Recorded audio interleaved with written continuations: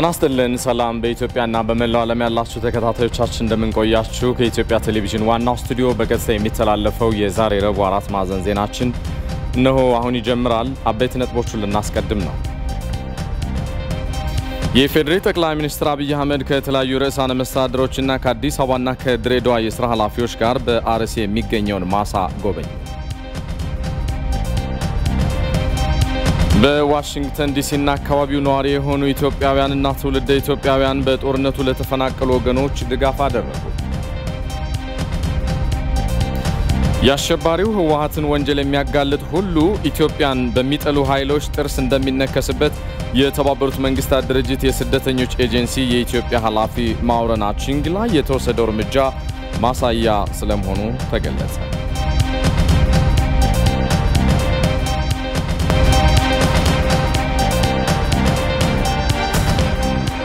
ሰለሞን ኃይለ ኢየሱስ ነኝ አብራችሁን ቆዩ በቅድሚያም የፌዴራል ጠቅላይ ሚኒስትር አብይ አህመድ ከተለያዩ ርዕሳነ መስተዳድሮችና ከአዲስ አበባና ከድሬዳዋ አስተዳደሮች ጋር በጋራ በመሆን በአርሲ የሚገኘውን ማሳ ጎበኙ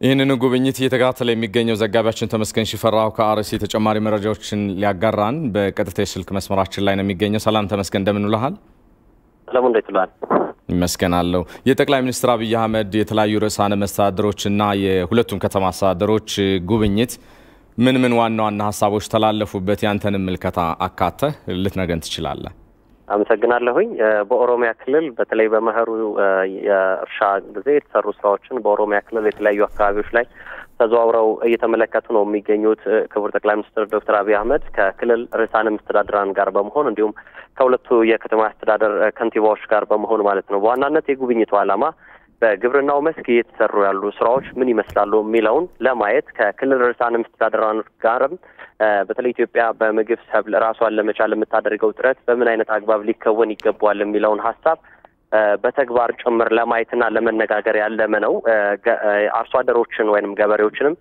ይህ ጉብኝት አካቷል እነሱም በማሳቸው ላይ ተገኝተው የምርት ሂደቱ ምን እንደሚመስል በአጠቃላይ ስራቸው ላይ ያጋጠማቸው ችግር ምን እንደሆነ ለማየት ችግራቸውን ለጉብኝት ነው እየተካሄደ የሚገኘው የኦሮሚያ ክልል ርዕሰ መስተዳድር አዲስ በአጠቃላይ በክልሉ በግብርናው ዘርፍ በዘንድሮ መኸር ስራ ጠቅለል ያለ ነገር ለክቡር ጠቅላይ ሚኒስትሩም ለክልል ርዕሳነ መስተዳድራኖችም ገለጻ አድርገዋል እንግዲህ አጠቃላይ በኦሮሚያ ክልል ወደ 6.3 ሚሊዮን ሄክታር መሬት ለእርሻ የተዘጋጀ መሬት አለ ከዚህ ውስጥ 3.4 ሚሊዮን የሚሆነው ወይም ደግሞ ወደ 55% የሚጠጋው ዘንድሮ በኩታ ገጠም የታረሰ ወይም ደግሞ የተዘራ መሬት እንደሆነ አንስተዋል ማለት ነው የኦሮሚያ ክልል ርዕሰ መስተዳድር እንግዲህ ከዚህ ውስጥ 1.2 ሚሊዮን የሚሆነው የስንዴ ምርት ነው እንግዲህ ኢትዮጵያ ትልቁ ጥያቄዋ የፌደራል መንግስቱም ትልቁ እቅድ ከውጭ የሚገባ ስንዴን ማስቀረት የሚል እቅድ እንደሆነ እናውቃለን ከአጠቃላይ ከተሰራው ወደም ከ6.3 ሚሊዮን ሄክታር መሬት ውስጥ ወደ 1.2 ሚሊዮን የሚሆነው የስንዴ ምርት እንደሆነ ተነስቷል ማለት ነው ከዚህ ውስጥ ደግሞ 812,000 ሄክታር የሚሆነው በኩታ ገጠም ወይም በክላስተር የተዘራ እንደሆነ ነው ያነሱት ይሄ ቁጥር ሰለሞን ከ3 አመታት በፊት አጠቃላይ አሁን 3.4 ሚሊዮን ገደማ ነው ሄክታር ነው የታረሰው ከ3 አመታት በፊት ግን 100,000 ሄክታር ብቻ ነበር የታረሰው ማለት ነው ይሄ በአጠቃላይ በግብርናው ላይ በተለይ በኦሮሚያ ክልል እየተሰራ ያለው ስራ ምን ያክል እንደሆነ የሚያሳይ ነው ክቡር ጠቅላይ ሚኒስትሩ ከገለጻው በኋላ ንግግር አድርገው ነበር እርሳቸው ይሄ የተገኘው ውጤት ትንሽ ነው ከ50% ብዙም ፈቀቅ ያላለ ነው ከ100,000 ወደ 3.4 ወይም 3.5 ሚሊዮን ሄክታር ቢታደግም ይሄ ግን ክልሉ ካለው አቅምና ፖቴንሻል አንፃር በጣም የሚቀር ነገር ነው ብለው ተናግረዋል ነገር ግን ይህንን ልምምድ ሁሉም ክልሎች ቢተገብሩት ሁሉም ክልሎች 50% መሬቶቻቸውን በገጠም ማረስ ቢችሉና በዚህ መልኩ ቢሰራ የኢትዮጵያን የምግብ ጥያቄ መመለስ እንችላለን በተለይ ደግሞ አፋርና ሶማሌ ክልል ይሄንን ስራ በትኩረት ቢሰሩት በዋናነት አጀንዳ አድርገው ቢሰሩት እነሱ ብቻቸውን ኢትዮጵያ መመገብ የሚያስችል ስራ ነው የሚል ሐሳብ አንስተዋል ከአርሶ አደሮች ጋርም እንዲሁ ቆይታ አድርገው ነበር ማሳዎችን እየተመለከቱ ክቡር ጠቅላይ ሚኒስትሩ አርሶ አደሮች በተለይ በክላስተር በኩታገጠም ማረስ እየተለመደ እንደመጣ ይህ ደግሞ ምርጥ ዘር አቅርቦት በማዳበሪያ ረገድ ሲያነሱት የነበራቸውን ጥያቄ ሙሉ ለሙሉ ባይፈታም ግን እንዳቃለለላቸው ከገበያ ትስስር አንጻር የሚቀሩ ስራዎች ቢኖሩም ግን በጋራ መስራታቸው ወይም በኩታገጠም ማምረታቸው የተሻለ እድል እየፈጠራቸው እንደሚገኝ አንስተዋል። ከኮምባይነር ከማረሻ ከትራክተሮች ጋር የተገናኙ ጥያቄዎች ግን አሁንም በሰፊው እንዳለባቸው አንስተዋል። ለክቡር ጠቅላይ ሚኒስትሩም ለክልሉ ርዕሰ መስተዳድርም እነዚህ ነገሮች ጥቃቅን ናቸው። በተለይም በኩታገጠም እየታረሰ ያለው ማሳ ገበሬዎቹ በራሳቸው ይሄ ከትርፋቸው ላይ ይሄንን መግዛት ይሄንን ማድረግ ይችላሉ የሚል ነገር ጠቅላይ ሚኒስትሩ አንስተዋል። የኦሮሚያ ክልል ርዕሰ መስተዳድር ሽመልስ አብዲሳ ይሄ ነገር እንዲሆን ቀድሞ ተሰርቶበት እንደነበረ የክላስተር ኮምባይነሮችንና ትራክተሮችን ለመግዛት አርሶ አደሮች ገንዘብ አዋጥተው ቆጥበው ለክፍያ የሚሆነውን ገንዘብ እንዳዘጋጁ ነገር ግን በከረንሲ ወይም በዶላር እጥረት ምክንያት እየተጓተተ ስራ እንዳለ አንስተዋል። ማለት ይሄ ነገር ቀላል እንደሆነ ነው ያነሱት ጠቅላይ ሚኒስትሩ። ይሄ ከባድ ነገር አይደለም። እኛ በምግብ ራሳችንን ስንችል ችግሮቻችንን ስናራግፍ ከውጭ ያለውን ጫና መቋቋም እንችላለን የሚል ነገር አንስተዋል። በዘንድሮ የምርት ሂደት ከፍተኛ ምርት እንደሚጠብቁ ያነሱት በሄክታር ከ80 እስከ 90 ኩንታል እንጠብቃለን ነው ያሉት አርሶ አደሮቹ። ምናመርተው ምርት ግን ለኛ ብቻ አይሆንም የሚል ነገር አንስተዋል። እኔንም በጣም ደስ ያለኝ ሐሳብ ከአርሶ አደሮቹ የሰማሁት ነገር እኛ እዚህ እናመርታለን ትርፋችንን ብቻ ግን ሳይሆን የምናሰላው ከምናመርተው ላይ ከትርፋችን ላይ በጦርነት ምክንያት ለተፈናቀሉ ከመኖሪያ ቀያቸው ከእርሻቸው ተፈናቅለው ላሉ ወገኖቻችንም ለእነሱንም እያሰብን እንሰራለን። እነሱን እያሰብን ነው የሰራነው ከትርፋችን ላይ እናካፍላለን የሚል ነገር አንስተዋል። ክቡር ጠቅላይ ሚኒስትር ዶክተር አብይ አህመድም አርሶ አደሮቹን አጽንኦት ሰጥተው ያሳሰቡት ወይም ያስተላለፉት መልእክት ምንድነው? የአርሶ አደር በረከቱ ማካፈሉ ነው። ስለዚህ ማካፈልን እንደ ትልቅ ጸጋ እንደ ትልቅ በረከት ልታዩ ይገባል። ሁላችሁም ላይ በሄክታር 10 ኩንታል ትርፍ ያመረታችሁ ለምሳሌ ነው የተናገሩት። ሁለቱን ወሎ ላሉ በአፋር በኩል ለተፈናቀሉ ወይም በጦርነቱ ምክንያት ቀያቸውን እርሻቸውን ለተተው ለተፈናቀሉ ሰዎች ልታደርጉ ይገባል ተማስተዋል። አሁንም ጉብኝቱ ይቀጥላል። ሰለሞን መለስ ብለን ደግሞ አዳዲስ መረጃዎችን ይዘን እንመጣለን። ባልደረባችን ተመስገን ሽፈራው ከአርሲ በገተ የስልክ መስመራችን መረጃዎችን ስላጋራህ እናመሰግናለን። መልካም የስራ ቀን። በሀገራችንና በሕዝቦቿ ላይ የተቃጣውን የህልውና አደጋ ለመቀልበስ በዱር በገደሉ በቁር በሐሩሩ ከፍተኛ ተጋድሎ እያደረጉ ለሚገኙት ለጀግናው የመከላከያ ሰራዊታችን ለመላው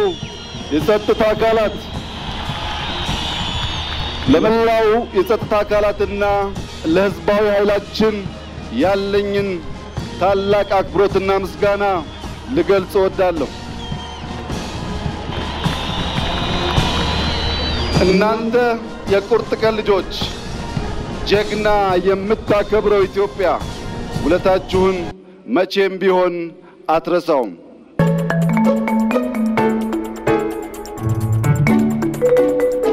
ተመልሰናል። የአራት ማዕዘን ዜናዎቻችንም ይቀጥላሉ። በአሸባሪው ህወሓት ከዋግ ኽምራ ዞን የተፈናቀሉ ዜጎች የምግብ ድጋፍ እየተደረገላቸው ቢሆንም በዞኑ የቀሩ ወገኖቻቸው ህይወት እያሳሰባቸው እንደሆነ ይናገራሉ። በደቡብ ጎንደር ዞን ብናት የሰፈሩ ነዋሪዎች የመጠለያ ችግር በመኖሩ ምክንያት በትምህርት ቤቶች በመስፈራቸው እስካሁን የመማር ማስተማር ስራ መጀመር አልቻልንም እያሉ ነው። ቶማስ ኃይሉ ዝርዝሩን አድርሶናል። አሸባሪው ትህነግ ለወራ ያሰማራው የሽብር ኃይል በአማራ ክልል ዋግ ኽምራ ብሔረሰብ ዞን ንጹሃንን ገሏል፣ ንብረትንና በማሳ ላይ ያለ ሰብልን ዘርፏል፣ እንዲሁም ዜጎችን ከመኖሪያ ቀያቸው እንዲፈናቀሉ አድርጓል። እነዚህ ከዞኑ ተፈናቅለው በደቡብ ጎንደር ዞን እብናት ወረዳ በየትምህርት ቤቶቹ ተጠልለው የሚገኙ ዜጎች ታዲያም ማህበረሰቡን ጨምሮ መንግስት ድጋፍ ያደርገላቸው ይገኛል።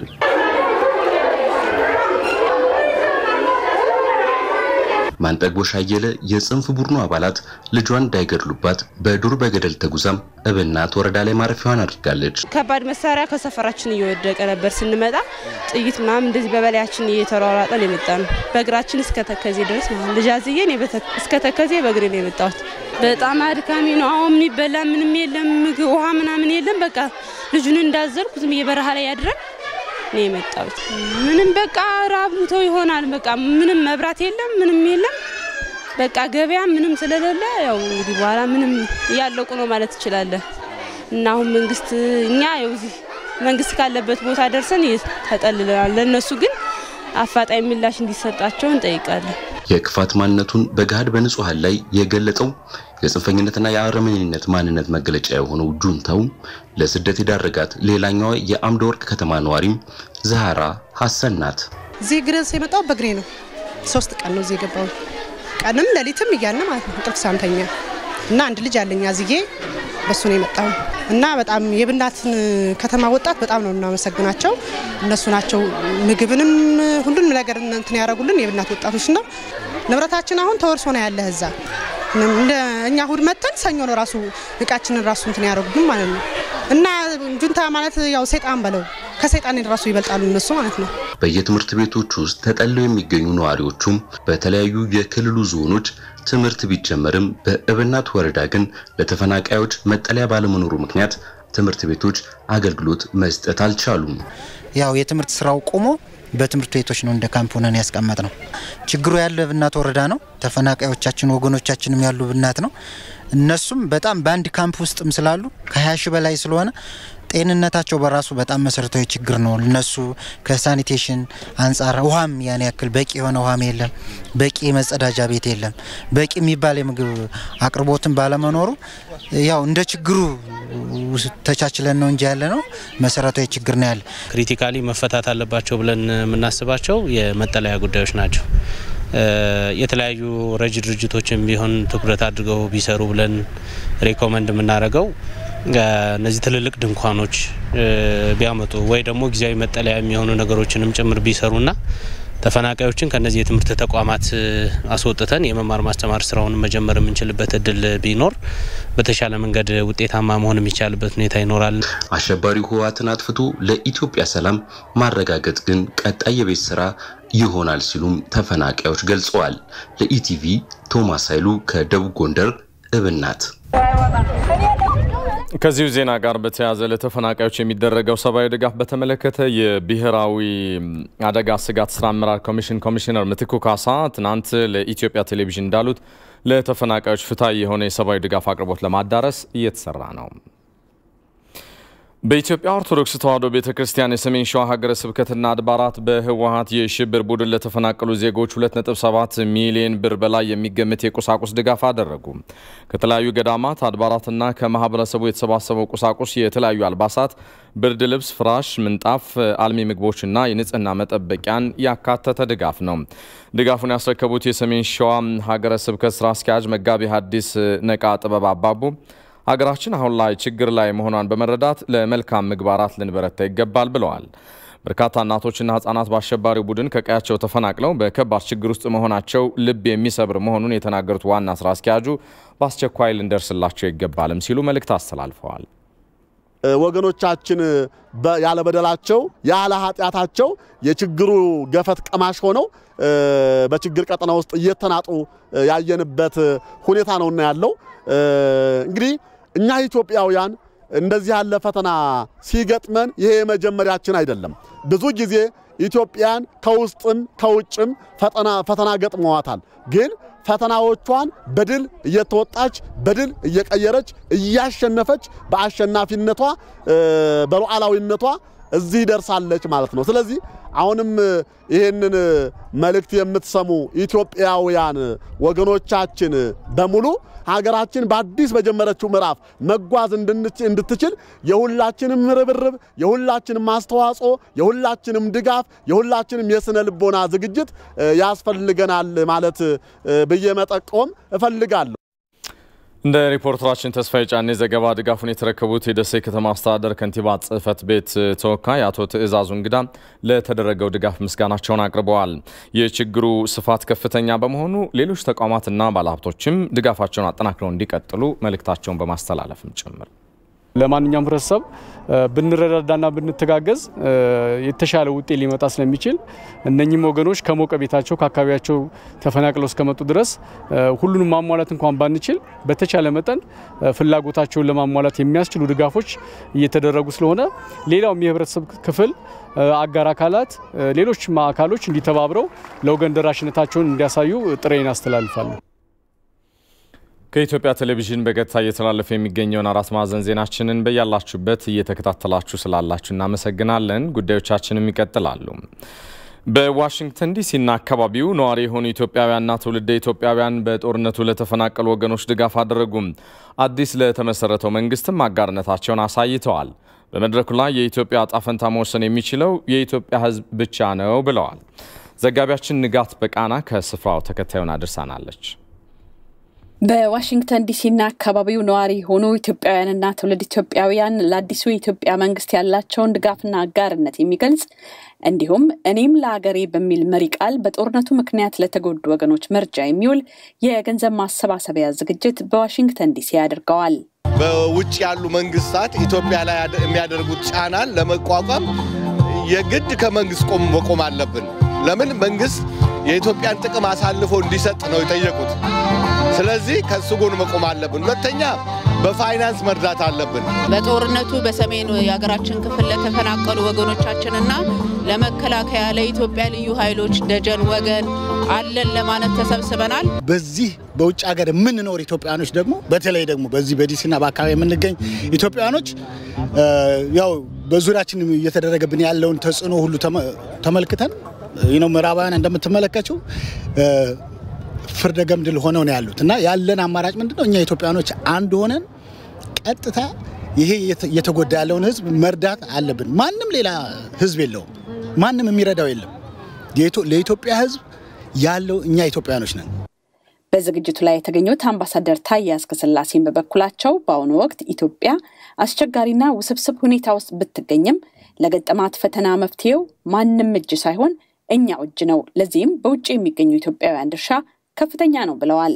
ኢትዮጵያ አሁን ያለችበት መንገድ መስቀለኛ ነው ሊባል ይችላል። የመንገዳችን ማማር ወይም ደግሞ የመንገዳችን አለመሳካት ወሳኞቹ እኛና እኛ ብቻ ነን።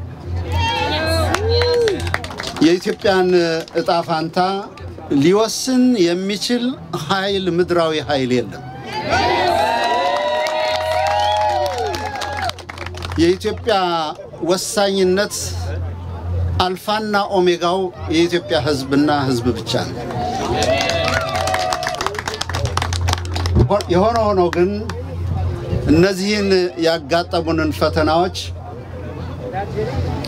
በብልሃትና በጽናት መወጣት መቻላችን የጥበብ ሁሉ መጀመሪያው ነው ለማለት ይቻላል።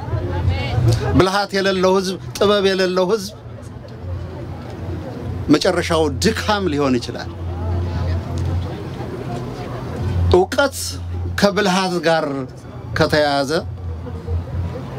አገርን ማጽናት ይችላል፣ ህዝብን መታደግ ይችላል፣ ለወደፊቱ ትውልድም ማሰብ ይቻላል። ስለሆነም በስራችሁ ሁሉ በመታረጓቸው ክንውኖች ሁሉ በስሜት በሳይሆን ባርምሞ ባስተውሎት ሰከን ብሎ በመመልከት ግብ በማስቀመጥ ዓላማ አንጥሮ በመለየት ማከናወን ይኖርባቸዋል።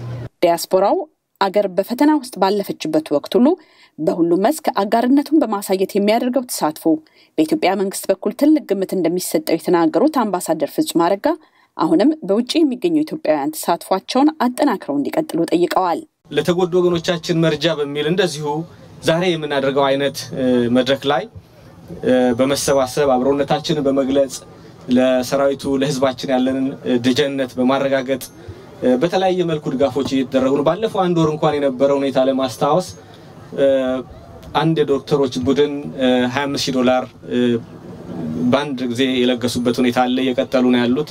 አትላንታ ላይ እንደዚሁ የሚገኙ ወገኖች $20,000 ወዲያውኑ በዚህ አንድ ወር ውስጥ የለገሱበት ሁኔታ አለ። በኒውዮርክ በተካሄደው ቀስቀሳም እንደዚሁ $50,000 በላይ የተለገሰበት ሁኔታ አለ። እንዲሁም ፒፕል ቱ ፒፕል በሚባለው ፕላትፎርም $35,000 በላይ ያሳያል። በአሁኑ ሰዓት በጎፈንድሚ ኦንላይን የሚገኝ ነው። ከኤምባሲያችን ጋር በመተባበር የያዝነው ነው። እንዲሁም በፍሎሪዳ የሚገኙ ወገኖች $67,000 ያስገቡበት ሁኔታ አለ። በዳላስ እኔም በተገኘሁበት በአንድ ቀን ውስጥ $140,000 የተሰባሰበበት ሁኔታ አለ።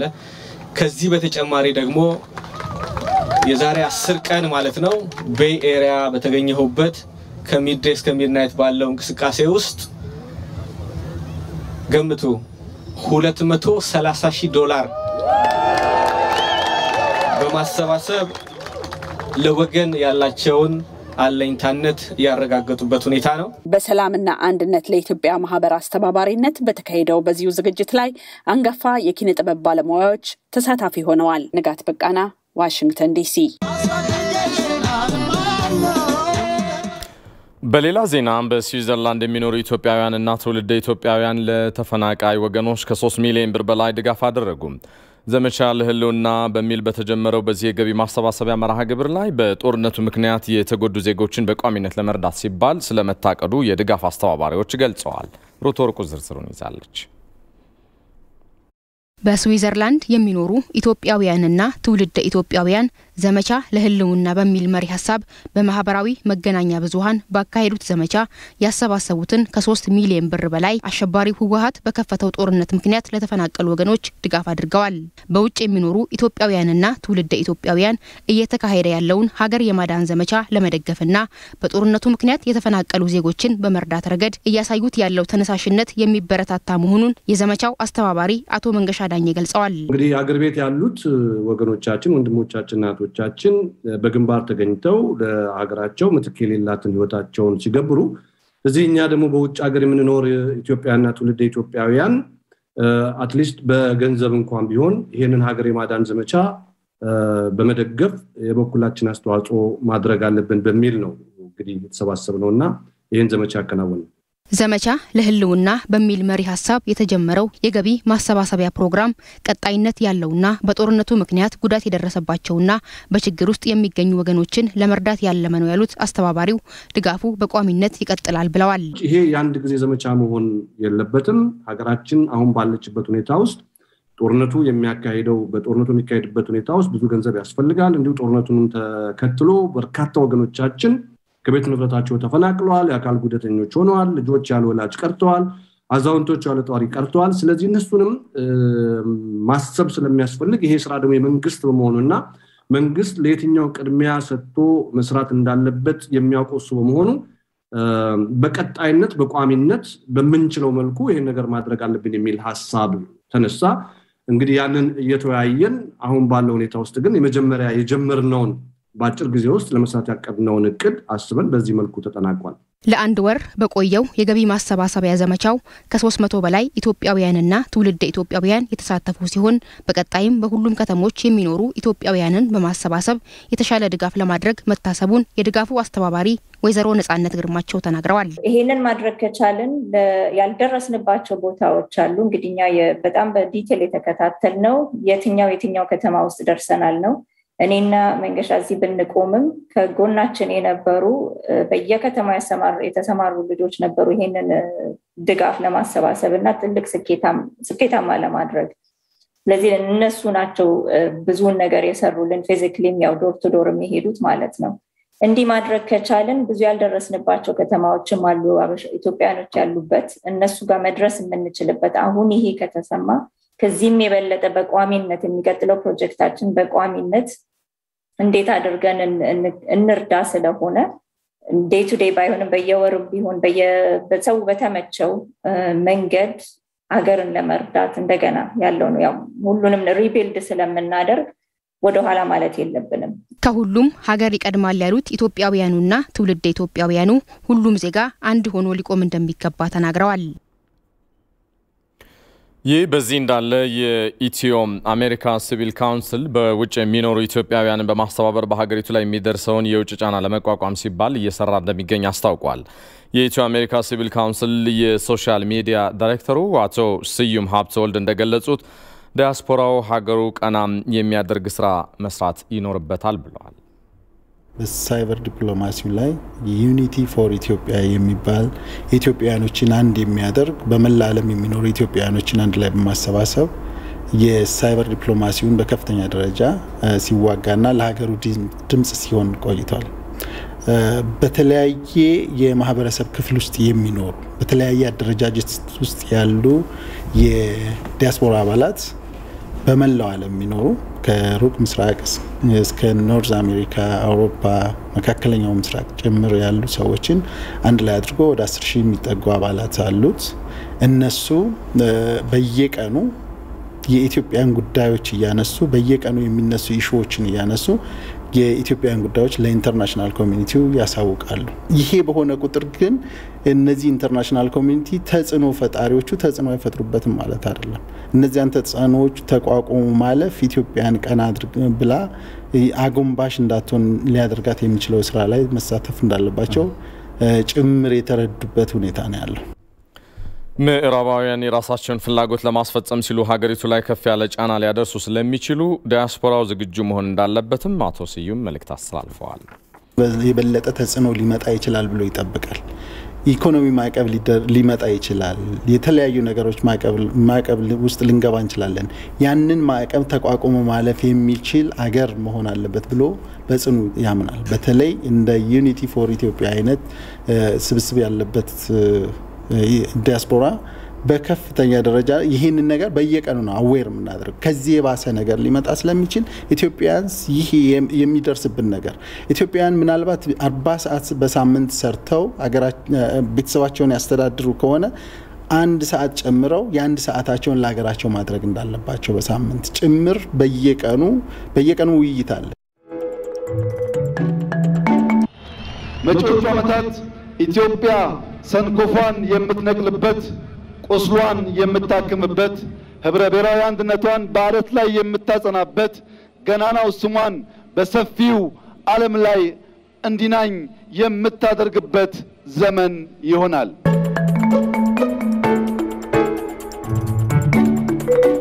ተመልሰናል። አራት ማዕዘን ዜናዎቻችን እየተከታተላችሁ ስላላችሁም እናመሰግናለን። የአሸባሪው ህወሓትን ወንጀል የሚያጋልጥ ሁሉ ኢትዮጵያን በሚጠሉ ኃይሎች ጥርስ እንደሚነከስበት የተባበሩት መንግስታት ድርጅት የስደተኞች ኤጀንሲ የኢትዮጵያ ኃላፊ ማውረና ቺንግላ የተወሰደው እርምጃ ማሳያ ስለመሆኑ ተገለጸ።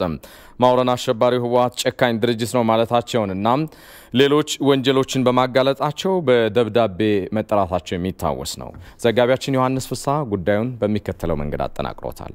UN recalls Ethiopian migrants በምዕራባውያን ፈርጣማ እጆች እንደሚዘወር የሚነገርለት የተባበሩት መንግስታት ድርጅት ከተቋቋመለት ዓላማ በተቃርኖ በመቆም ፍትሃዊና ሚዛናዊ ባልሆነ አግባብ ኢትዮጵያ ላይ ጫና ያሳደረ መሆኑ የማይታበል ሀቅ ነው። ድርጅቱ በሚያደርጋቸው ስብሰባዎች የተለየ አጀንዳና ፍላጎት ያላቸው ሀገራት ባገኙት አጋጣሚ ሁሉ የኢትዮጵያ መንግስትን ስም በማጠልሸት በአንጻሩ አሸባሪውና ወራሪ ህወሓትን ተበዳይና የንጹሃን ጠበቃ አስመስሎ በማቅረብ ትዝብት ላይ የሚጥል መድረኮችም በቅርቡ አስተናግዷል። በተመድ ስብሰባዎች ለእውነት ወግነው ኢትዮጵያን የደገፉ ሀገራት እንዳሉም ሳይዘነጋ፣ ነገር ግን አሁንም ቢሆን በሰብአዊ የዕለት ደራሽ ድጋፍ ሰጭነት የሐሰት ካባ በመደበቅ የሚመኙትን እኩይ ዓላማ ለማሳካት በየአቅጣጫው ረፍታተው ሲባዝኑ ተስተውለዋል። ይህንን የሀገር ሉዓላዊነትን የሚዳፈር ተግባር የፈጸሙ የተመድና የምዕራባውያን የረድኤት ድርጅቶች መንግስት ኮስተር ያለ እርምጃ ሲወስድባቸው ደግሞ የኢትዮጵያን ስም ማጠልሸት ላይ ተጠምደዋል። ከዚህ ቀደም አንድም የረድኤት ድርጅት አመራርና በኢትዮጵያ የሚገኙ የተለያዩ የተመድ የሥራ ኃላፊዎች አሸባሪውን ህወሓት ቃል በቃል አውግዘው አያውቁም። ይሁንና አንዳንድ ለእውነት የሚኖሩ የተቋም አመራሮች አይጠፉምና የተመድ የስደተኞች ኤጀንሲ የኢትዮጵያ ኃላፊ ማውሪና ቺንግ አሸባሪውን ቡድን ያለምንም ይሉኝታ ቆሻሻና አረመኔ ቡድን ብለው ገልጸውታል። ወትሮም ቢሆን የኢትዮጵያን መንግስት ለመክሰስ ውሃ ቀጠን የሚል ሰበብ የሚፈልጉት የተመድ አመራሮች ይህችን የሥራ ኃላፊ ያለ ይሉኝታ በአስቸኳይ ከኢትዮጵያ እንዲወጡ ደብዳቤ በመጻፍ አስተዳደራዊ ረፍት እንዲወስዱ በማድረግ ከስራ ገለል እንዲሉ ተደርገዋል። የዚህ ውሳኔ መነሻም ያሸባሪውን ህወሓት ነውር እግር በእግር እየተከታተለ የሚያጋልጠው ለጋዜጠኛ ጄፍ ፒርስ ለምን ቃለ መጠይቅ ሰጡ የሚል መሆኑ ደግሞ ተመድ ለአሸባሪው ቡድን ምን ያህል የለየለት ወገንተኛ እንደሆነ የሚያረጋግጥ ነው። ያም ሆኖ ግን ለመርህ የቆሙት ያለ ጥፋታቸው ከስራ ገለል የተደረጉት ማውሪና ቺንግ ከዚህ ቀደም ቡድኑ ከሳውዲ የመጡ የትግራይ ተወላጆችን ወደ ሩዋንዳ ለመላክ ማሴሩንም አጋልጠዋል። ይህ አደባባይ የወጣው ምስጢር ደግሞ ኢትዮጵያን በሐሰት እየወነጀሉ ላሉ አካላት በቀላሉ የሚዋጥ አልሆነም። በአጠቃላይ ጉዳዩ ሲታይ የተባበሩት መንግስታት ድርጅት የአሸባሪው ህወሓት ገመናን የሚያጋልጥ ሁሉ ሰለባ እንዲሆን በማድረግ ተቋሙ ከቆመለት መርህና አሰራር ውጪ በመሆን የጥቂት ሀገራትና አካላት መጠቀሚያ መሆኑን ያሳያል። ይህንንም ተመድ የሚሰራውን አድሏዊ ተግባር በማውገዝ ኢትዮጵያውያንና አፍሪካውያን በትዊተር ማህበራዊ ትስስር ገጽ የድርጅቱን ሚዛናዊ ያልሆነ አሰራር በጽኑ አውግዘዋል። ቁጣና ጩኸታቸውንም አሰምተዋል። በአፍሪካ የሚስተዋሉ የእርስ በርስ ግጭቶችን በመግባባትና አንድ በመሆን መፍታት እንደሚገባ ኬንያዊ የህግ ፕሮፌሰር ፓትሪክ ሉሙምባ ገለጹ። ፕሮፌሰሩ የ2063ን የአፍሪካ አጀንዳ ተግባራዊ እንዲሆን ሀገራቱ በፖለቲካና በኢኮኖሚ ትስስር መፍጠር እና መጠናከር ይኖርባቸዋል ብለዋል። ትዕግስት የሻ ነው። Millions of Africans taken out of the mother continent into the Americas, in Europe and in the Caribbean. ኬንያዊው የህግ ምሁር ፕሮፌሰር ፓትሪክ ሎቼቲኖ ሉሙምባ በእኩልነት በመልካም አስተዳደር በተለይም ደግሞ በአፍሪካዊነት እሳቤ ዙሪያ በሚሰሩ ስራ ይታወቃሉ። ሉሙምባ በሚጋበዙበት መድረክ ሁሉ የአፍሪካ የመጻኢ ዕድል የተሻለ ለማድረግ የሀገራቱ የጋራ ትብብርና አንድነት አስፈላጊነትን በተመለከተ ጠንካራ መልእክት ያስተላልፋሉ። በኢትዮጵያ ለከፍተኛ የመንግስት አመራሮች በሰጡት ገለጻም ይህንን መልእክታቸውን አንጸባርቀዋል። ፕሮፌሰር ሉሙምባ የአፍሪካ አህጉር በተፈጥሮ ጸጋና በሰው ኃይል የበለጸገች እንደመሆኗ መጠን ችግሮቿ መፍትሄ የሚሰጧት አማራጮችን ራሷ በራሷ ማበጀት ይገባል ብለዋል። We were aware that Africa could only operate meaningfully if we were integrated. አፍሪካ ውጤታማ የምትሆንበት ብቸኛው መንገድ በአንድነት ስንሰራ ነው። አንዳችን ከአንዳችን ጋር አንገበያይም። የግብርና ዘርፉን እስኪ ተመልከቱት። ምግብን ለውጭ ገበያ አቅራቢ አይደለም። አንድም የአፍሪካ ሀገር ትርጉም በሚሰጥ የቴክኖሎጂ ስራ አልተሰማራም። አንድም ሀገር የሞባይል ምርት የሚያመርት የለም። African countries are net. አንድም የአፍሪካ ሀገር በኮሮና የመንቀሳቀስ ገደብ በነበረበት ወቅት የመመርመሪያ ኪት ማምረት አልቻለም ነበር። ለወረርሽኙ የሚሆን ክትባት ከየትኛውም የአፍሪካ ሀገር አልተገኘም። ካለም እጠራጠራለሁ። 55ቱም የአፍሪካ ሀገራት ራሽያ፣ አሜሪካና እንግሊዝ ክትባቱን ለማግኘት ደጅ ሲጸኑ ነበር። ክትባቱን የሚያመርቱት ሀገራት ያድናል ስላሉን ብቻ ነው የተጠቀምን ያለነው። አፍሪካ ደካማ ናት። በኢትዮጵያ የሚገነቡት ትልልቅ ህንጻዎች በኢትዮጵያውያን መሐንዲሶች ሳይሆን በቻይናውያን ነው የሚገነቡት። ምን ያህል ደካሞች እንደሆነን ነው የሚያሳየው። ይህ የእናት አፍሪካ አህጉራችን እውነተኛ ገጽታ ነው። ምክንያቱም በፖለቲካና በኢኮኖሚ ደካሞች ስለሆነን፣ ማህበራዊ አንድነት ስለሌለን፣ በባህልና በእምነት ተጠራጣሪ ስለሆነን ጭምር ነው። በእንደዚህ አይነት አህጉር ውስጥ ነው እየኖርን ያለነው። የህግ ፕሮፌሰሩ ሉሙምባ በአህጉሩ አፍሪካ የተስተዋሉ መከፋፈሎች ለተለያዩ የእርስ በርስ ግጭት እንደዳረገንና በመግባባትና በአንድነት ብቻ መፍታት እንደሚገባም ይናገራሉ። Our generation, he says, fought for the liberation of Africa. It is the duty of the new generation to carry the torch forward. የኛ ትውልድ ለአፍሪካ ነጻነት እንዋጋ ይል ነበር። አዲሱ ትውልድ ይህንን ሐሳብ ወደፊት የማራመድ ግዴታ አለበት። አፍሪካን ለማሰባሰብ መሰረቱ ጎሳ መሆን አይገባም።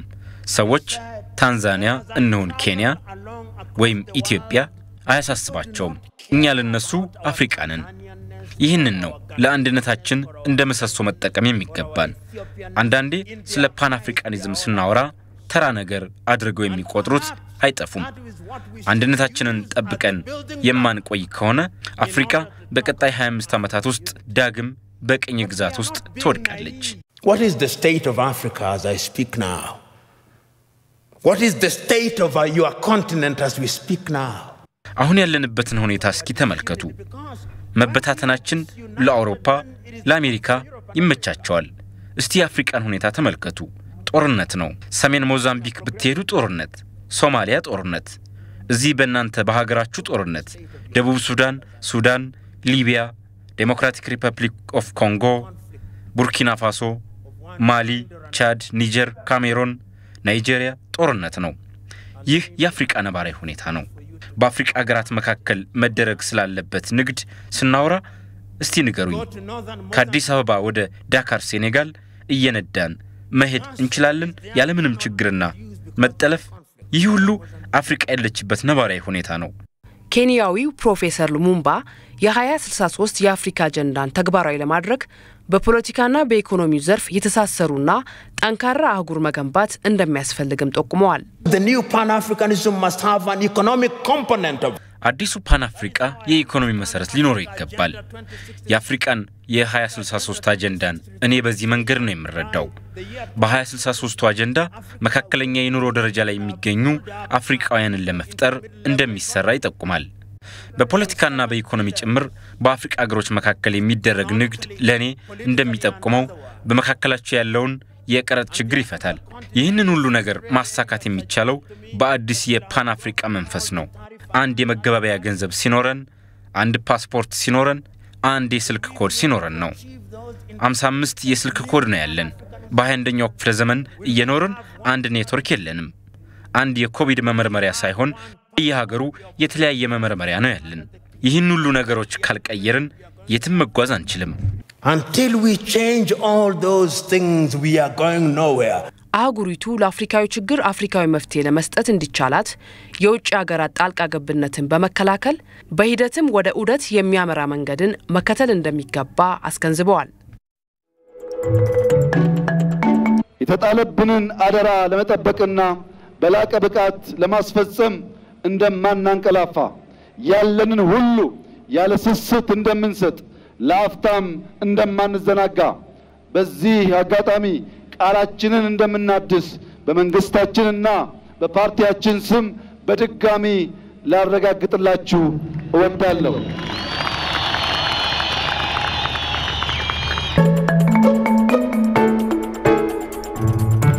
ተመልሰናል። የጋምቤላ ህዝቦች ነጻነት ንቅናቄ ጋህነን ከመንግስት ጋር ለመስራት ቁርጠኛ ስለመሆኑ አስታወቀ። የጋምቤላ ህዝቦች ነጻነት ንቅናቄ ሊቀመንበር አቶ ፒተር አውማን ተፎካካሪ ፓርቲዎች ዲሞክራሲያዊና ሰላማዊ በሆነ መንገድ ትግላቸውን ማካሄድ የሚችሉበት ሁኔታ ተፈጥሯል ብለዋል። መንግስት ጋር አብረን ለመስራት ዝግጁ ነን። ምክንያቱም ለሰላሙም ለሁሉም ነገርኛ እንደ ድርጅታችን ህብረተሰባችን ወደ ልማት ወደ እድገት ወደ ፈለገው ዲሞክራሲያዊ መብት እንዲዛወር እንፈልጋለን። ስለዚህ በጣም ደስ ብሎናል። ከትጥቅ ትግሉ ግን በሰላማዊ ባሁን መድረክ አለን። ማንኛውም ዲሞክራሲያዊ መድረክ ጭላንጭሉ ታይቷል። ስለዚህ በዚህ አይነት መንገድ ወደ ሰላማዊ መንገድ ተመልሰው በሰላማዊ መንገድ ፉክክራቸውን ውይይታቸውን አድርገው በሰላማዊ መንገድ ቢያራምዱ ይሻላል የሚል ሐሳብ አለኝ። ፓርቲው ከነበረበት የትጥቅ ትግል መንግስት ባቀረበለት ጥሪ መሰረት ወደ ሀገር ተመልሶ በአሁኑ ጊዜ በክልሉ እየተንቀሳቀሰ እንደሚገኝ ሊቀመንበሩ አቶ ፒተር አማን ተናግረዋል። መንግስት በ2010 ዓመተ ምህረት ጥሪ ባቀረበው መሰረት እኛም የሰላሙን ጥሪ ተቀብለን የትጥቅ ትግል አያዋጣም፣ በሰላሙ መታገል ይሻላል በሚል ተስማምተን ወደ ሀገር ቤት ተመልሰን በአዲስ መልክ የጋህነንን ፓርቲ መስረተን ከብሔራዊ ምርጫ ቦርድ በጥር 2011 ዓመተ ምህረት ህጋዊ ሰውነት ማረጋገጫ አግኝተን ትግላችንን በሰላማዊ መንገድ በክልሉ ጀምረን እነሆ ዛሬ ምርጫ ተወዳድረን 12 መቀመጫዎችን አግኝተን በክልሉ እየተንቀሳቀስን እንገኛለን። ትልቁ ነገር ምርጫው በሰላም ማለቁ በሰላም መጠናቀቁ ለኛ ከፍተኛ እፎይታ ሰጥቶናል።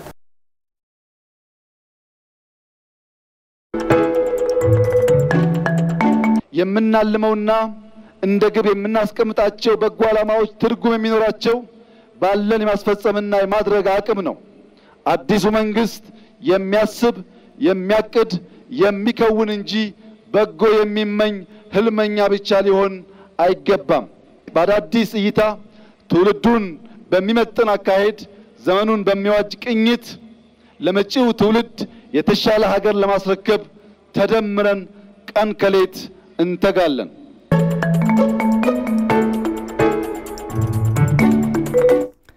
ከአራት ማዕዘን ዜናዎቻችን ጋር ናችሁ። የውጭ ጫናን ለመቋቋም ከወዳጅ ሀገራትና ዓለም አቀፍ ተቋማት ጋር መተማመንን መሰረት ያደረገ ግንኙነትን ማጠናከር እንደሚያስፈልግ የህግ ምሁራን አመላከቱ። የግንኙነቱ መጠናከርም ኢትዮጵያ የሰብአዊ መብትንና የእርዳታ አቅርቦትን ምክንያት አድርጎ የሚመጣባትን ጫና ለመቋቋም ያግዛልን ብለዋል ምሁራኑ። ዋለልኝ ታምር አስተያየታቸውን ለኢትዮጵያ ዜና አገልግሎት የሰጡ የዲላ ዩኒቨርሲቲ ምሁራን እንዳሉት ከወዳጅ ሀገራትና ዓለም አቀፍ ተቋማት ጋር ያለው ግንኙነት መጠናከር ኢትዮጵያ የሰብአዊ መብትንና የእርዳታ አቅርቦትን ምክንያት አድርጎ የሚመጣባትን ጫና ለመቋቋም ያግዛል። በዩኒቨርሲቲው የህግ ምሁር ሄኖክ አሻግሬ የኢትዮጵያ ጉዳይ በተደጋጋሚ በተባበሩት መንግስታት ድርጅት የጸጥታው ምክር ቤት መታየቱ በራሱ ችግር ባይሆንም ጉዳዩ የሚነሳበት አግባብ ፍትሃዊነት የጎደለውና ሉዓላዊነትን የሚጋፋ በመሆኑ ተቀባይነት የለውም ነው ያሉት። የድርጅቱ መቋቋሚያ አዋጅ አባል ሀገራት የሰብአዊ መብትን በማክበርና በማስከበር እንዲሁም ተባባሪ የመሆን ግዴታ ቢያስቀምጥም የሉዓላዊነት ጥያቄ ውስጥ እንደማይገባ ጠቁመዋል። አንድ ሀገር በውስጥ ጉዳይ ገብተዋል ብላ ስታመን የድርጅቱ ሰራተኞችን ይቅርና ዲፕሎማቶች እንኳን የማባረር መብት እንዳላት በቪየና የግንኙነት ቃል ኪዳን ከስምምነት መደረሱን አስረድተዋል። በቪየና ኮንቬንሽን መሰረት ዲፕሎማቲክ ፕሮቴክሽንን አንድ ሀገር ልታነሳ ትችላለች፣ ለዩኤን ስታፍም ማለት ነው። የአንድ ሀገር ተወካይ በሀገሯ ውስጥ በሰላሟ ጉዳይ፣ በልማቷ ጉዳይ ወይም ደግሞ ደህንነቷን ሉዓላዊነቷን እያፈረሰ እየተንቀሳቀሰ ነው ብላ ስታስብ ፐርሰናል ግራንታ ምንለውን ዲሲሽን ልታሳልፍ ትችላለች ማለት ነው። የማባረሩን ውሳኔ ልታሳልፍ ትችላለች። ማህበራዊ ቀውሱን ተገና አድርገው የራሳቸውን የፖለቲካ ፍላጎት ለማሳካት የሚንቀሳቀሱ አካላት መኖራቸው ግልጽ ነው ያሉት ምሁሩ ይህንን ከመከላከል በተጓዳኝ ለዓለም አቀፍ ጫናዎች በር የሚከፍቱ ችግሮችን መፍታት እንደሚገባም ተናግረዋል።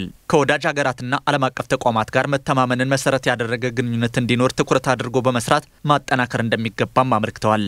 በዩኤንና በኢትዮጵያም እንዲሁም ደግሞ በኢትዮጵያና በዩኤን አባል ሀገራት መካከል ያለው ግንኙነት በመተማመን ላይ መሆን አለበት ብዬ አስባለሁ።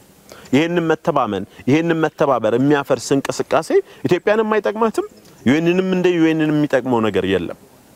ምክንያቱም ታማኝነቱ ተቋሙ ያለውን ግሬስ እያጣ ሊሄድ ስለሚችል ማለት ነው። ስለዚህ በተቻለ መጠን በሀገሪቱ ውስጥ ያሉ እንቅስቃሴዎች ጦርነቱም ሆነ ከጦርነቱ ውጪ ያሉ እንቅስቃሴዎች ዓለም አቀፍ የሰብአዊነት ህግን እንዲሁም የሰብአዊ መብት ህግጋትን አክብሮ ሊሄድ ይገባል። ከዛ ባሻገር ደግሞ ከዩኤን አባላትም ሆኑ ከዓለም አቀፍ ተቋማት ጋር በዚህ ጉዳይ ላይ ውይይት በሚደረግበት ጊዜ መተባበር መንፈስ ላይ የተመሰረተ መሆን አለበት። በዩኒቨርሲቲው የዓለም አቀፍ ህግ ምሁር አማኑኤል ታደሴ በበኩላቸው ከታላቁ የህዳሴ ግድብ ውሃ ሙሌት ከህግ ማስከበርና ከህልውና ዘመቻ ጋር ተያይዞ በኢትዮጵያ የተከፈተው ዓለም አቀፍ ጫና ዓላማው ጣልቃ መግባት መሆኑን አስረድተዋል። የተባበሩት መንግስታት ድርጅት ከተቋቋመበት መሰረታዊ ዓላማ ባፈነገጠ መልኩ ሀገራትን በኩል አይን ያለማየት ሌሎች የጸጥታ ችግር ያለባቸው አካባቢዎችን በኩል አይን ማስተናገድ ሲገባው ኢትዮጵያ ላይ ብቻ ሞር ፎከስድ ሆኗል። ጫናዎችን ለመቋቋም በመረጃና በማስረጃ ላይ የተመሰረቱ ዲፕሎማሲያዊ ስራዎችን ማጠናከር እንደሚያስፈልግም ገልጸዋል። በተለይም ከኢትዮጵያ ጥቅም ጎን ከቆሙ ወዳጅ ሀገራት ጋር በትብብር ከመስራት ባለፈ ከዓለም አቀፍ ተቋማት ጋር መተማመንን መሰረት ያደረገ ጠንካራ ግንኙነት መፍጠር እንደሚገባ ጠቁመዋል። ከኢትዮጵያ ጥቅም ጋር በጋራ መቆም የሚችሉ ኃይላት ጋር በጋራ መስራት ያስፈልጋል። ዲፕሎማሲውን በደንብ ማጠናከር ያስፈልጋል። ከዛ ባለፈ ከተባበሩት መንግስታት ድርጅት ጋር በየጊዜው የትምምን ስራዎች እንዲሰራ በማድረግ የዲፕሎማሲውን ስራ ማሰራት ያስፈልጋል። ከዛ ባለፈ የአፍሪካ ህብረትን በደንብ መያዝ ያስፈልጋል። የዲፕሎማቲክ ኮሚኒቲውን በመጥራት በየጊዜው ብሪፊንግ መስጠት ስለጉዳዩ። ስለዚህ በየጊዜው ስለጉዳዩ ብሪፊንግ እየሰጠናቸው በሄደን ቁጥር እነሱ ነገሩን እየተረዱ የመምጣት እድላቸው ሰፊ ይሆናል። ያንን መጠቀም ያስፈልጋል። የተባበሩት መንግስታት ድርጅት 7 ሰራተኞች የተመደቡበትን ሰብአዊ አገልግሎት በገለልተኛነት በሰብአዊነትና በነጻነት መስራት ሲገባቸው ሐሰተኛና የተዛባ መረጃ በማስተላለፍ የጦር መሳሪያ በማቀበልና በሌሎች የፖለቲካ እንቅስቃሴዎች ውስጥ በመሳተፍ ለአሸባሪው የህወሓት ቡድን ሲሰሩ በመገኘታቸው በ72 ሰዓታት ውስጥ ሀገራችንን ለቀው እንዲወጡ መደረጉ ይታወቃል።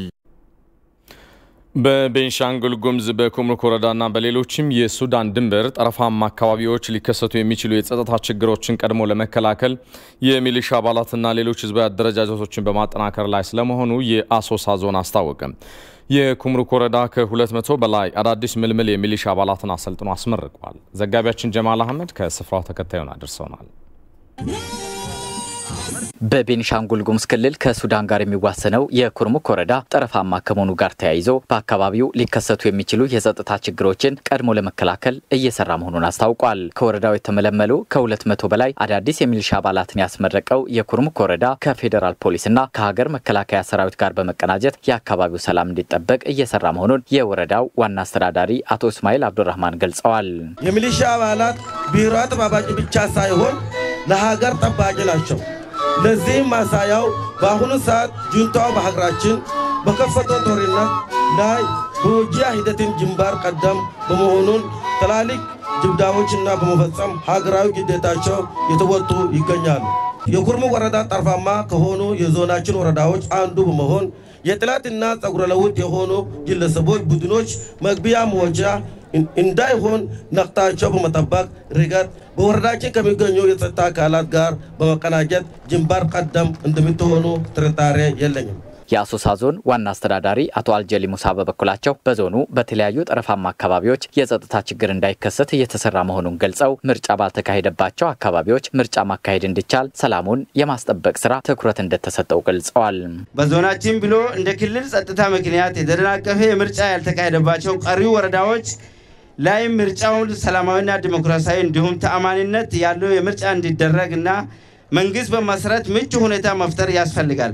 በዚሁ መሰረት በዞናችን ጥያቄ የሆነው ዋስትና ያለው ዘላቂ ሰላም እንዲረጋገጥ ቀደም ሲል የተጀመሩና አሁንም እየተከናወነ ያለውን የጸጥታ አካላትና የህዝብ ማደራጀት አካባቢያቸውን እንዲጠብቁ በማድረግ ይህን ተግባር በማጠናከር ምርጫው ሰላማዊ መንገድ እንዲከናወን ትልቅ ድርሻ ይኖራል። ለ15 ተከታታይ ቀናት ስልጠና ወስደው የተመረቁት ምልምል የሚሊሻ አባላትም አካባቢያቸውን በመጠበቅ ህዝባቸውን ለማገልገል ዝግጁ መሆናቸውን ተናግረዋል። በጁንታና በግብጽና በሱዳን በተነሳ ነው እና ያነሳሳኝ ባሉን በርቦካንዳ በያገራቸው ኢትዮጵያ እንደዚህ እናረጋለን አባይ አይገድብም። ስለዚህ እኛ እንደሞ ያለን እንደዛ አይገድብም ብሎ እኛ ሀገር ውስጥ ያለ ነገር የኛ ሀብት ሆኖ እኛ ያለን እንደዛ አይገድብም። እኛ እንደ ኩርሙክ ወረዳ አሁንም የሱዳን እኛ ሱዳን ጠረፍ ነው። አሁንም ድንበራችን የመጠበቅ እኛ ዝግጁ ነን። በአሶሳ ዞን በተለያዩ ወረዳዎች ከመደበኛው የጸጥታ ኃይል በተጨማሪ ህዝባዊ አደረጃጀቶችን በማጠናከር ጸጥታ የማስከበር ስራው ተጠናክሮ መቀጠሉም ተገልጿል። ለኢቲቪ ጀማል አህመድ ነኝ ከአሶሳ ዞን ኩርሙክ። 39ኛውን የአፍሪካ ህብረት የሥራ አስፈጻሚ ምክር ቤት ስብሰባ ለመካፈል የተለያዩ የአፍሪካ ሀገራት የውጭ ጉዳይ ሚኒስትሮች እዚህ አዲስ አበባ በመግባት ላይ ይገኛሉ። ሚኒስትሮቹ በሚያካሂዱት የሁለት ቀናት ስብሰባቸውም የተለያዩ ሹመቶችን ያጸድቃሉ ተብሎም እየተጠበቀ ነው። ነጻነት ወርቁም 39ኛው የአፍሪካ ህብረት የሥራ አስፈጻሚ ምክር ቤት መደበኛ ስብሰባ ከፊታችን ጥቅምት 4 ጀምሮ ለሁለት ቀናት የሚካሄድ ነው። በመድረኩ 55ቱ የህብረቱ አባል ሀገራት የውጭ ጉዳይ ሚኒስትሮች የሚሳተፉበት ሲሆን የአጀንዳ 2063 አተገባበርን ጨምሮ ሌሎች በርካታ ጉዳዮች ላይ ይመክራሉ። ከዚህም መካከል የአፍሪካ ህብረት እንደ አውሮፓውያኑ አቆጣጠር እስከ 2022 የተመጣጠነ ምግብን ተደራሽ በማድረግ የምግብ ዋስትናን ለማረጋገጥ አቅዶ ባወጣው ፍኖተ ካርታ ላይ ምክር ቤቱ ሀሳብ እንደሚሰጥበትም ይጠበቃል። በስሩ የሚገኙ ኮሚቴዎችና ንዑስ ኮሚቴዎች የሚያቀርቧቸውን የስራ ሪፖርቶች ከማድመጥ ባለፈ በአፍሪካ ህብረት ኮሚሽን ስር ለሚገኙ የተለያዩ ዘርፎች ምርጫን መሰረት በማድረግ ሹመቶችንም ይሰጣል። የአፍሪካ ህብረት ኮሚሽን ሁለት ኮሚሽነሮች፣ የፓን አፍሪካ ዩኒቨርሲቲ ፕሬዝዳንትና ምክትል ፕሬዝዳንት፣ 4 በኮሚሽኑ ሰብአዊ መብት ላይ የሚሰሩ ግለሰቦች እንዲሁም በአፍሪካ ህብረት የሙስና ጉዳይ አማካሪ ቦርድ ላይ የሚሰሩ ተጨማሪ 4 ግለሰቦች በምርጫ ተወዳድረው ምክር ቤቱ ሹመታቸውን ያጸድቃል። መደበኛ ስብሰባውን ለመካፈል የተለያዩ የአፍሪካ ሀገራት የውጭ ጉዳይ ሚኒስትሮች አዲስ አበባ የገቡ ሲሆን የውጭ ጉዳይ ሚኒስትር ዴኤታ አምባሳደር ቡርቱካን አያኖን ጨምሮ ሌሎች የስራ ኃላፊዎች ለእንግዶቹ አቀባበል እያደረጉ ይገኛሉ። በስብሰባው የመክፈቻ ስነ ስርዓት ላይም የአፍሪካ ህብረት ኮሚሽን ሊቀመንበር ሙሳ ፋኪ መሐመድ የህብረቱ የሥራ አስፈጻሚ ምክር ቤት የወቅቱ ሰብሳቢ እንዲሁም በተባበሩት መንግስታት የአፍሪካ ኢኮኖሚክ ኮሚሽን ዋና ጸሐፊ መልእክት ያስተላልፋሉ ተብሎ ይጠበቃል። ለረጅም ጊዜ መፍትሄ ሊያገኝ ያልቻለው የአዲስ አበባ ከተማ የትራንስፖርት አገልግሎት ከሰሞኑ እንግልቱ እንደጨመረባቸው ነዋሪዎች ይገልጻሉ። መንግስት ችግሩን በዘላቂነት የሚፈታበትን መንገድ እንዲያመቻችም ጠይቀዋል። ሪፖርተራችን ፋሲካ አያሌው በተለያዩ የከተማ አካባቢዎች ተገኝታ በዚህ ዙሪያ ያዘጋጀችውን ዘገባ ተከታተሉት። የመዲናዋ አዲስ አበባ የትራንስፖርት እንቅስቃሴ ከጊዜ ወደ ጊዜ መሻሻሎች ቢታዩበትም አሁንም ድረስ ግን የህብረተሰቡ ቅሬታ መነሻ የሆኑ የትራንስፖርት እንግልቶች እንዳሉበት ይታወቃል። በተለይም ደግሞ የስራ ሰዓት መግቢያና መውጫ ሰዓቶች በርካታ ሰልፎችን የምናስተውልበት ነዋሪዎችም እንግልቱ በዛ ሰዓት እንደሚበረታ የሚገልጹበት ሁኔታ እንዳለ ነው የምናየው። ይህንን መነሻ በማድረግ ከሰሞኑ ደግሞ በተለይም የተማሪዎች ትምህርት መጀመርን ተከትሎ የትራንስፖርት መጨናነቁ ከፍተኛ እንደሆነ ማየት እንችላለን። እኛም ይህንን ለመታዘብ የተለያዩ የመዲናዋ አካባቢዎችን ቅኝት አድርገን ነበረ። ከዚህ አንዱ የሆነው አሁን የምንገኝበት አየር ጤና አካባቢ ነው ማለት ነው። እኛ ከማለዳው ጀምሮ በርካታ ሰልፎችን አስተውለናል። ሰዎችም እንዲሁ ትራንስፖርት ለማግኘት ረጃጅም ሰልፎችን መጠበቅ ግድ እንዳላቸውም ነው ያስተዋልነው። ነዋሪዎቹ እንግዲህ ይህ የትራንስፖርት ችግር በየጊዜው የሚያጋጥም በየጊዜው ግን ሊፈታ ያልቻለ እንደሆነ ነው እየገለጹልን የሚገኙት። ገበያ ነው የሚሄደው ነው ገበያ ትቼው ልመለስ ነው እንደውም በታክሲ ባጣት የተነሳ እና በጣም ችግር እንዳለ ነው እኔውት ካቀሚ በላይ ቤት ሰፈርም እንደዛው ነው። እዚህ ከመጣው በኋላ በጣም ተቸገርኩት።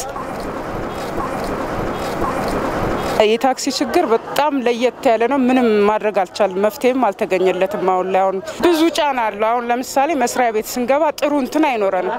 ባለቃችንም ባለን ነገር ሲታይ ጥሩ አይደለም። አርፍደን ተጽዕኖ ያደርሳል በሁሉም ነገር በኑሯችን ላይ።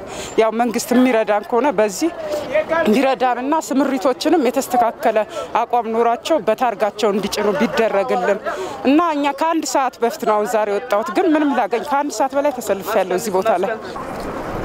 ሌላው ቅኝት ያደረግንበት የጀሞም አካባቢ እንግዲህ እንዲሁ ከፍተኛ የትራንስፖርት ፍሰት የሚስተዋልበት አካባቢ ነው። እኛም ባደረግነው ቅኝት ይህንኑ ማስተዋል ችለናል። የትራንስፖርት እንግልት እንዳለና ነዋሪዎችም በአግባቡ በሚፈልጉበት ቦታ በሰዓቱ መድረስ እንዳልቻሉም ነግረውናል። ጠዋት ነው የወጣሁት። ትራንስፖርት በጣም ችግር አለ። ወጥተሽ መስራት በጣም ከባድ ነው። ትራንስፖርት በጣም ችግር አለ። ሰው ያሰበበት ቦታ ወጥቶ መሄድ አይችልም። አሁን እኔ ጠዋት አንድ ሰዓት ወጥቼ እስከዚህ ሰዓት ትራንስፖርት አላገኘሁም። ሰልፍ ላይ ነው ያለሁት እና ትራንስፖርት በጣም አስቸጋሪ ነው። ተማሪዎች ወደ ትምህርት ቤት ሲገቡ በተለይ ጠዋት እና ሰራተኞች ወደ ስራ በሚገቡበት ሰዓት ከጠዋት 1 ሰዓት እስከ 2 ሰዓት እስከ 3 ሰዓት ከፍተኛ የሆነ እንደምታዩ የትራንስፖርት መጨናነቅ ሰልፍ አለ። ስለዚህ ምናልባት ካሁን በፊት መንግስት እንዳደረገው አንዳንድ መስመሮች ላይ እነዚህ ድጋፍ ሰጪ ሆኑ የሸገር ድጋፍ ሰጪ ባሶች መመደብ አለባቸው የሚል አስተያየት ነው ለመስጠት የምፈልገው። እንግዲህ እኛም ይህንን ዘገባ ለማጠናከር በተዘዋወርንባቸው አካባቢዎች ሁሉ ከትራንስፖርት እንግልቱ በተጨማሪ ከፍተኛ የሆነ የመንገድ መዘጋጋትና የትራንስፖርት ፍሰት መጨናነቅን አስተውለናል። በአጠቃላይ ግን ዘላቂ መፍትሄ ማግኘት ያልቻለው የመዲናዋ የትራንስፖርት አገልግሎት መፍትሄ እንዲያገኝ መንግስት ፊቱን ወደ ዘርፉ እንዲያዞር ነዋሪዎቹ ጥሪ አቅርበዋል። ከዚሁ ጉዳይ ሳንወጣ በዚህ በአዲስ አበባ ያለውን የትራንስፖርት አቅም በአግባቡ ያለመጠቀም በዘርፉ ለሚታዩ ችግሮች ዋነኛ ምክንያት ስለመሆኑ የከተማው ትራንስፖርት ቢሮ አስታውቋል። የቢሮው ምክትል ኃላፊ አቶ ይርጋለም ብርሃኔ የከተማው የትራንስፖርት አቅም ካለው ፍሰት ጋር ባለመቀናጀቱ ችግር ሆኖ ቆይቷል ይላሉ። ያዘጋጀነው ፕላን መሰረት ትልቁ ችግር ብለን ያየነው ባለን አቅምና ሪሶርስ በደንብ ተጠቅመን ህብረተሰቡን አገልግሎት አሰጣጥ ላይ የምናደርገው እንቅስቃሴ ትንሽ የተፋዘዘና የተዳከመ ነበር ነው ብለን የገመገምነው ያየነው። ይሄ ማለት የከተማው ትራንስፖርት በጣም ዘርፈ ብዙ ችግሮች አሉ። ነገር ግን ያለንን የትራንስፖርት አቅም ተጠቅመን ነው ህብረተሰቡን ያገለግልን ያለነው የሚለውን ስናይ ችግሮች እንዳሉ ገምግመናል። በዚህ መሰረት ቢያንስ አሁን ከትምህርት መከፈቱ ፕሮግራም ጋር ተያይዞ ከጥቅምት 1 ጀምሮ የመደበኛ ትምህርት ተጀምሯል። ያንን ችግር የበለጠ አግራቤት የማያደርግ ወይም ደግሞ በማያባብስ መንገድ የህብረተሰቡን የትራንስፖርት አገልግሎት በተለይ በፒክ አወር ላይ ወይም ጠዋትና ማታ በምንለው ክፍለ ጊዜ ውስጥ የተሻለ አገልግሎት ለማቅረብ ዘርፈ ብዙ እቅዶች አቅደን ነው እየተንቀሳቀስን ያለነው። የአዲስ አበባ ከተማ ትራንስፖርት ምክትል ቢሮ ኃላፊ አቶ ይርጋለም አክለውም ይህንን ችግር ለመፍታት ማነቆ የሆኑ ህጎችን በጥናት ተለይተው እንደሚስተካከሉም ተናግረዋል። የመጀመሪያውና ትልቁ ነገር የታክሲ ዞኒንግ የሚባለውን ማስቀረት ነው። ማለት እንደምናውቀው ከዛሬ 6-7 ዓመት በፊት የወጣ ታክሲዎች በዞኒንግ ነበር የሚሰሩት። እሱን የማስቆም ስራ ነው የመጀመሪያው እቅዳችን። ምክንያቱም በአንድ መስመር ህብረተሰብ ተሰብስቦ በሌላኛው መስመር ታክሲ ብቻ ወይም መኪና ብቻ ተደርድሮ የሚቆምበት አሰራር ይቆም ነው ያለው። በዚህ መሰረት ሰልፍ ባለበት ቦታ ሁሉ ማንኛውም የትራንስፖርት ዘርፍ ላይ የሚንቀሳቀስ ተሽከርካሪ ሰልፉን ማንሳት አለበት ነው የመጀመሪያው አቋማችንና ውሳኔያችን። በዚህ መሰረት ከባለፈው ከሰኞ ጀምሮ በተለይ ትምህርት ከመጀመሩ ጋር ተያይዞ ሰፊውን እንቅስቃሴ ውስጥ ነው የገባ ነው። ሁለተኛው በተለይ የታክሲ በቀጥታ እየተላለፈላችሁ የሚገኘው አራስ ማዕዘን ዜናችን ከመልእክቶች በኋላ ይመለሳል።